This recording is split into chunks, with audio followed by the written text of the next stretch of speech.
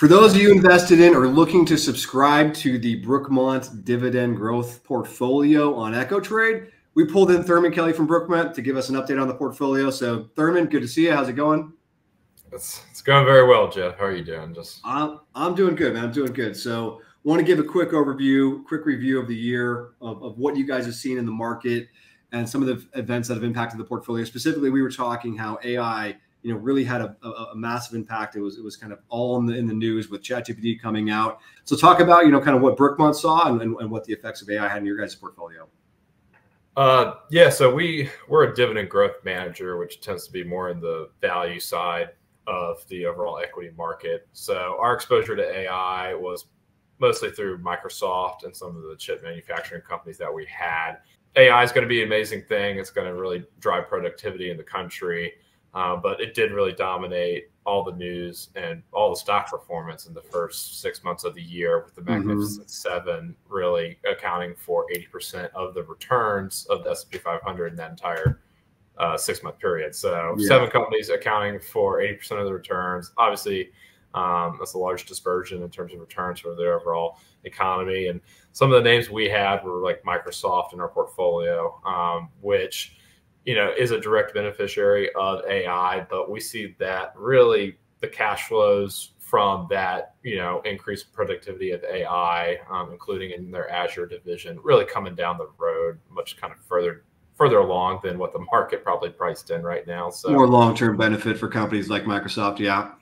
Yeah, so we were thinking, maybe some of their key divisions would increase revenue, an extra 2% than what we'd already forecasted, which is a significant amount for a company that big. Yeah. But it wasn't enough for us to, go all in on AI. And with that, there's some other names that benefited, like Facebook or Meta now, weirdly enough, was considered a value stock for the first 6 months of the year, because back in January of last year, they got reconstituted as a value stock because of, I think it was their PE ratio qualified them for the Russell 1000 value. So in our benchmark, we actually had to go against Facebook or Meta in the value space, despite them, being largely a growth company. So if you didn't have them in your portfolio as a value manager, that was automatically, I think, about 60 basis points of underperformance right there. So luckily, the second half of this year so far, the third quarter, we've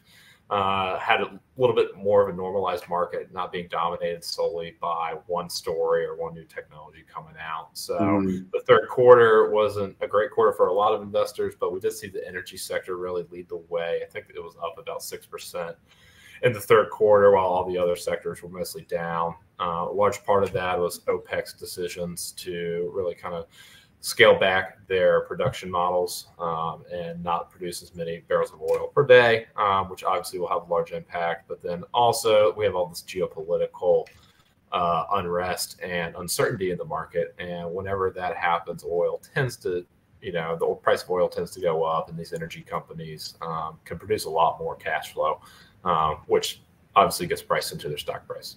Yeah, so talk about that kind of, moving forward. We had a really great, first half of the year, again, through July, and then, kind of have come down a little bit of a correction since then. So what are you guys looking at? You mentioned energy, the war in Ukraine and the war in Israel, obviously now, kind of really ramping up, and that's going to have an effect on prices there. What is your guys' outlook, and what kind of things are you guys doing within the portfolio to kind of address kind of some of the things that we're seeing on a macro perspective? Yeah, so for the portfolio standpoint, we've been a little bit overweight energy for a couple of years now, just because we feel that there's been a large amount of underinvestment in that space over the past 5 years. So naturally, we think the price of oil is going to be a little bit higher than traditional periods. So we've been a little bit overweight energy. But with that being said, that's more of just our love for 3 great companies in the energy space than us taking a sector bet. That's not really what we do. But as a result of us loving 3 companies, we are overweight energy, which we do get that benefit whenever there's a sector movement like that. And then coming in with the economic numbers we're seeing is that we see growth slowing for sure. We don't think necessarily there'll be a full-blown recession. We think, with the war and everything, there's going to be enough production maybe from that could help bolster the economy just a little bit, but we do see growth probably going to zero. It might go a little bit negative, but it's not going to be like a 2008. We don't think. We definitely feel that we might go down to that zero growth, 0% growth for a year, but we don't see nothing too crazy on the horizon in terms of that, just because inflation's pretty sticky. The Fed's going to have to stay pretty still, and unless something breaks in the financial market or something like that, we don't see anything drastically happen. Got it. Yeah. So you don't see numbers going negative, but definitely not a lot of growth over the next year. But investors can take a look at the Brookmont Dividend Growth portfolio and basically copy the portfolio from the guys at Brookmont like Thurman into their own account with an Echo Trade. Thurman, always good to talk to you. Appreciate you taking some time. Thanks, Jeff. Appreciate it.